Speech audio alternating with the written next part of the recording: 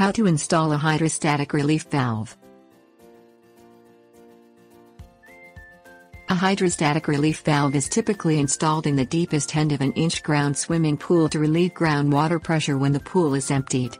A typical residential pool holds 20,000 gallons of water and provides over 150,000 pounds of force. However, when a pool is drained and there is groundwater present underneath, the pressure of the groundwater could cause the pool to float and become damaged.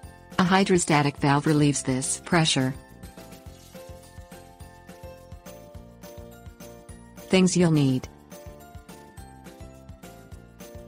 hydrostatic relief valve, screwdriver. Drain the swimming pool by opening the main drain valve. This could take several hours or days. Locate the main drain, disassemble the drain grating and remove the dress ring. Use the screwdriver to remove the grating. Install the hydrostatic valve onto the valve stem. The valve typically has a male threaded end that fits into the valve stem opening. This can be hand tightened. Replace the dress ring and drain grating. Secure in place and refill the swimming pool.